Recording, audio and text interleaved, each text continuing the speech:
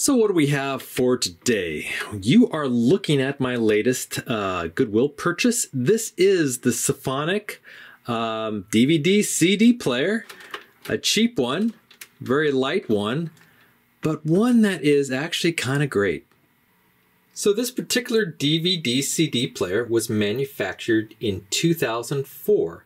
This one is model number WF104. But this exact player was also sold under the model number SD200E. So you could also look it up under that model number as well. I believe that they are identical units. The only difference I could really see is the owner's manual is just slightly different, just basically formatted just a little bit different, but I can't tell any difference between the models.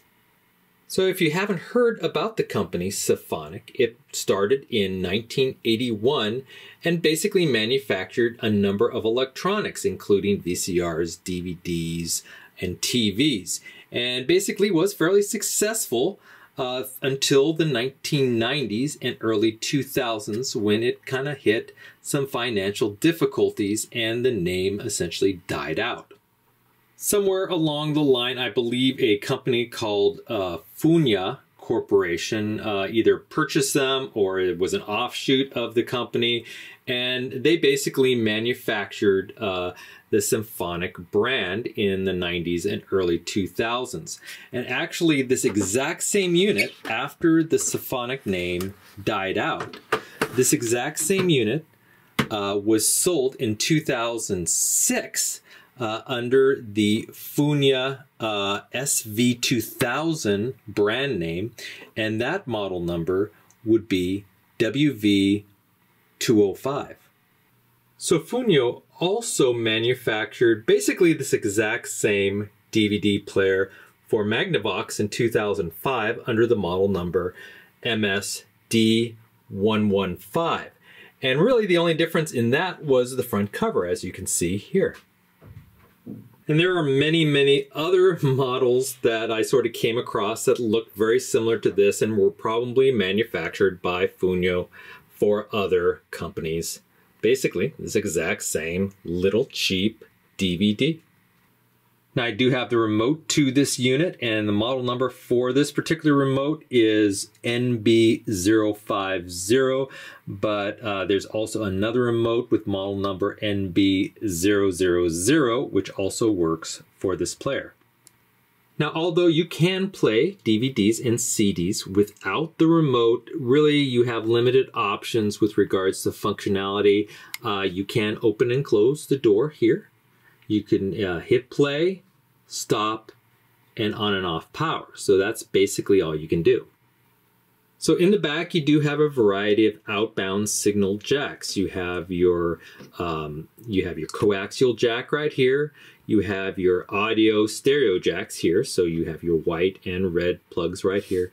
And then you have your AV video jack right here. You also have a S-video jack right here. And on the bottom, you do have a couple of informational stickers here, serial number, etc. Model number, you could see the model number here, WF104. Also, the model number is displayed on the other one, and you can see that this particular one was manufactured August 2004. Now, I did do some research on the other model number, the SD200E model number, and that was actually manufactured about the same time. I found some units that were before August 2004 and some after. So I'm not quite sure why they had two model numbers. If you know, please put some comments below to let me know. I also came across an advertisement that basically advertises this unit as a entry-level DVD CD player. Now, although the case is pretty much plastic, it does seem like it's well manufactured, and the quality of the video and the menu options are actually pretty darn good, and I'll demonstrate that now. Okay, so I did plug it into the TV and turned on the TV, as you can see here. And so we'll just go ahead and take the remote for the DVD and hit power. You'll see the little power indicator light go on right there. So we'll go ahead and hit that. and then you can see that this signal is from the DVD player. It's telling me it does not have a DVD currently in place, which is fine. And so the first thing I want to do is just to show you the setup button right here. So this is basically the DVD kind of main menu. So if we hit the setup, you can see there's some setup options. There's a quick setup, customize, and then initialize. So if we go ahead, there's up and down buttons here and an enter. If we go ahead and hit enter for quick setup, you can see that there's various options here. Play menu, go into that one. You can see it's just a setup for the different languages. It gives you 3 different options: French, Spanish, and English. We'll keep it at English. And then the TV aspect is the next. We got the letterbox, the plain scan, and then the 16:9 widescreen. We'll keep it on the letterbox for now. And then Dolby digital sound, on or off. We'll keep it on. And then we'll just go ahead and hit return to get back to the previous menu. Okay, so going down to the custom setup, you just start off with languages. You could actually select different, let's say, audio. If the CD has different languages on it, English, French, etc., you could select which version you want. We'll just go ahead and hit return. Also, subtitles on and off, either English, French, etc. We'll go ahead and keep it as off. Disc menu, you can have it as different languages, English, French, etc. again. And also the player menu, you can have those in various languages as well. So next up is display. You could set the display either for letterbox, as you can see here, or pan and scan, or the wide 16:9 ratio. Still modes, auto, field, or frame. You have angle icon on or off, or auto power on or off. And then the audio menu also has a variety of options. You can select on or off. And then the parental control is basically if the DVD, let's say is rated R or like, you can have parent control. So in this case, I'll just put for the entry code, 4 digits, 1, 2, 3, 4. It just says, don't forget your password. I'll hit enter. And then you can select which type of rating is allowed without the code. So we'll hit enter, and then you can select either all NR17, rated R, PG-13, PG, or G, etc. We'll just keep it as all. And then I could hit change password. I'll just keep it the same. There you go. And then return. And then the initializing setting there, I think that's just kind of bringing it back to the defaults of everything. So we'll just keep that unchanged. And that was the setup button. Now, before I put a DVD in the machine, I just do want to show you all the buttons associated with the remote. Each one of them has different functions, and there's a lot of stuff this DVD can do. And you can see right here a little table that kind of tells you what all these buttons generally do. So if you're interested, you can go ahead and download the manual and figure it out for yourself. Again, there's a lot of stuff this DVD can do. Okay, to insert the DVD, we can just hit this little open or close button here. Again, there is also a button on the remote, and so we can just go ahead and reopen it like that. Go ahead and place in the DVD, close it up, and then it should start reading the DVD. You can see it is seeing it, and it's starting to read it. You can hear the DVD working. It's a little loud, and here it is. The DVD starts to play. And you can see, at least on this small little TV, that it seems like it's a really nice image. Okay, so here's the main menu for the DVD. Let's go ahead and turn down the sound so we can kind of hear myself here. And then we'll just use our remote to hit play and see what it can do there. Okay, so with the movie starting, I do want to highlight this display button on the remote. So if I hit the display button, you'll see a little indicator up here that displays the current chapter. That's the film is playing. It's currently on 1 of 28, and this is the time that has elapsed so far in the chapter, and this is the remaining time in that chapter. If I were to hit display again, this is the title display. And so there's 1 out of 29 different titles. This is the time that's elapsed and the remaining amount of time. So this, I think this actually shows the chapters, and this is the whole title, the movie. So it's an hour, basically 2-hour movie, and you can see the countdown if you want that displayed. The next one is basically kind of a bitrate indicator.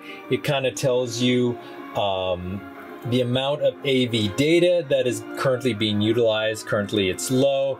I think if there's a lot of data being displayed, this will go up as appropriate. Hit display again, and the display goes away.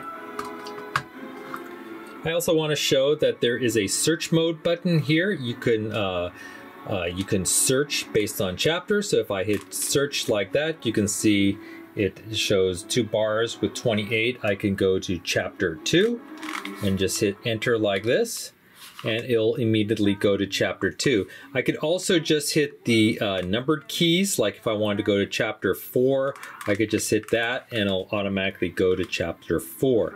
If I hit the search function again, twice, it'll actually allow me to select which title I want, so we can go to the title. Actually, this one only has 1 title, so that won't work.